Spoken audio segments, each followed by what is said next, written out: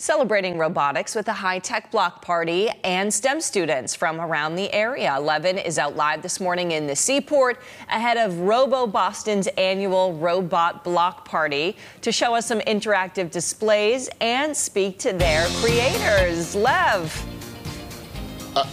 I would tell you what, the 7th annual starts tomorrow of the Robot Block Party, and we get a chance to see all the preview. And joining me right now is Joyce Sidopoulos of Mass Robotics. And Joyce, first and foremost, how great is this event going to be?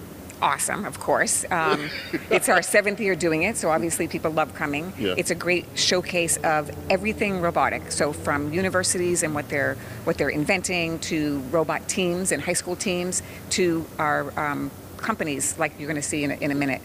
So it's a great showcase of all things robotic and how robots are going to impact us in the future in a good way. Yeah, so let's talk about some of those teams. We're joined right here by Jay from Luminous. And Jay, what is Luminous and how great is it that you guys have it here? Luminous is a company that's building these embodied robotic solutions. These are 1,800-pound robots that are used to build solar farms. So there's a really difficult task, which is lifting heavy equipment in building out these solar fields. And Luminous is uniquely building these robots to pick up 80-pound solar panels and build out these solar farms. And as we keep going, Richie, we'll move over here to Johannes. And Johannes, tell me about the bees and Festa. Sure. Yeah, so Festa is a global automation company, and since several years, or since some years, we started to build up the Festa Bionic Learning Network. I love how these bees are taking flight. And the Bionic Learning Network has, I think it's flying over us. Yeah. So the Bionic Learning Network aims at learning from nature for automation challenges in industry. And our latest model, what we have here, are the Bionic Bees. Sure. Super lightweight, highly integrated components here. As you can see, all the sensors in there, all the components highly integrated.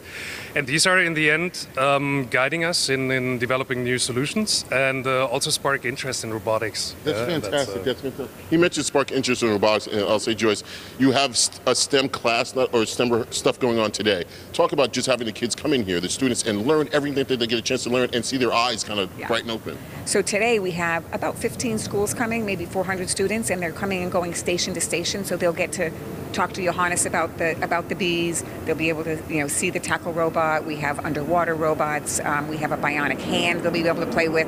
So to see them be able to kind of one-on-one work with the technology and hopefully inspire them to go into tech. I've got to ask you, did you know when you first started this that it would catch on so much and that you would see so many kids wanting to do this? So the STEM Day we actually just started a couple of years ago, and I'll tell you, we have an amazing STEM outreach program, and it's great seeing the kids just get inspired by what they see. Kids need to feel and touch things to really understand what they're learning.